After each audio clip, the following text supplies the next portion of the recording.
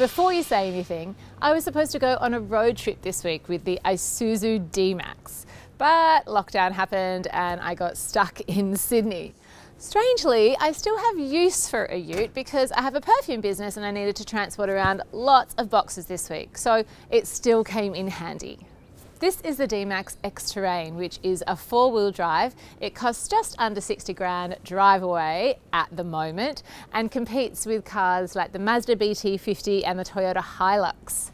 Now, I'm not your typical audience for a ute, so I have reviewed it from a family perspective.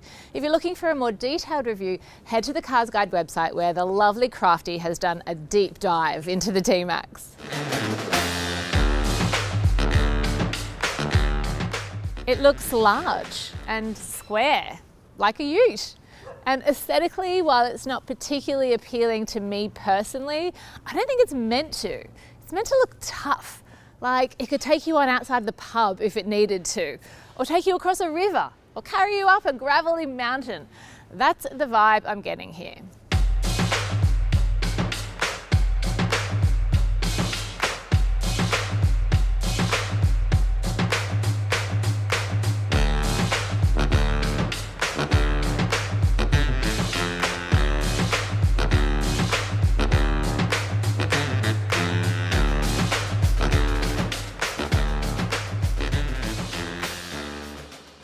The inside looks decent enough.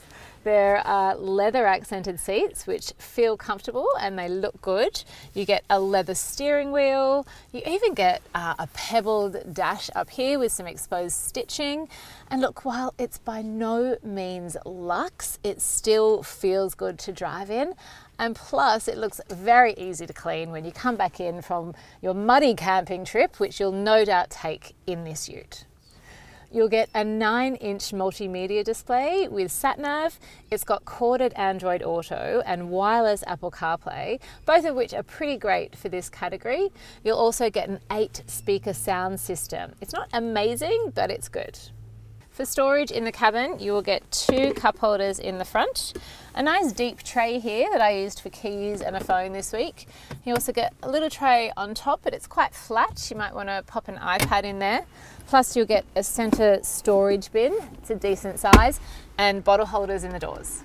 And the space in here is massive. It's really high off the ground, so you're already feeling tall, and there is loads of leg and headroom, even for taller people.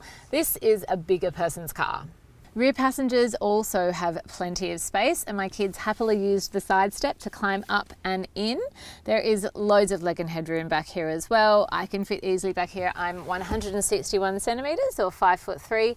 There's enough space between my knees and the seat in front that taller adults, other teenagers won't have an issue back here.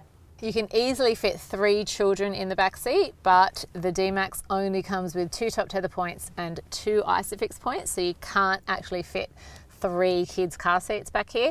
Adults will fit fine though as well. Rear passengers get 2 cup holders in the center armrest, plus their own directional air vents, which my kids always appreciate in summer.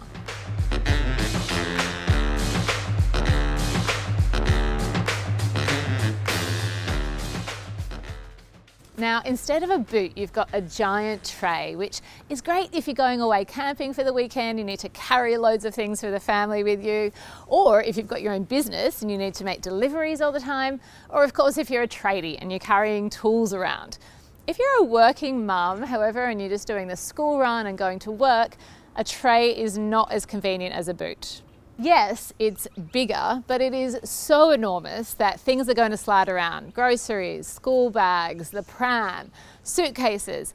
It's all going to need to be tied down before you get into the car to drive away, which is just a little bit of extra work every time you put something in the boot.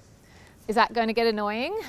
I think it would personally, but how annoying it is up to you and your lifestyle and how much you need a really big tray, because if you're going to use it a lot, then it's worth it. The great thing about this boot though is the slide-on cover that opens and shuts and locks. The most surprising thing I found about the D-Max is that I actually enjoy driving it. I really love being so high up off the road, and I really love the power of a 3-litre engine. It sounds quite loud for a diesel, but you know, it comes with the territory. There's the quiet confidence you get with having a proper 4-wheel drive. The turning circle isn't even as large as I thought it was going to be.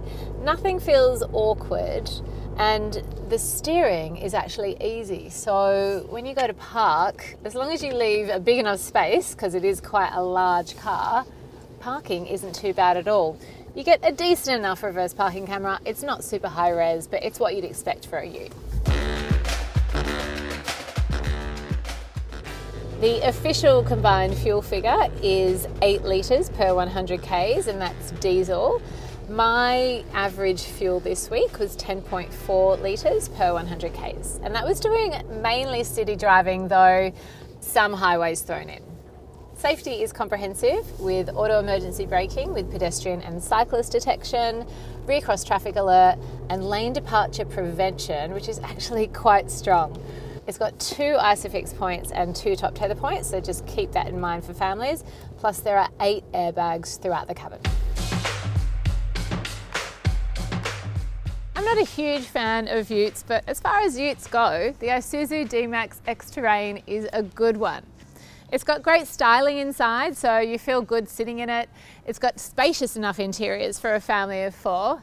Drives pretty well for a ute. Plus it's got the latest in safety and technology. I gave it a family rating of 7.6 out of 10, and my kids gave it a 7. They didn't love the colour, but they loved climbing into the tray in the back.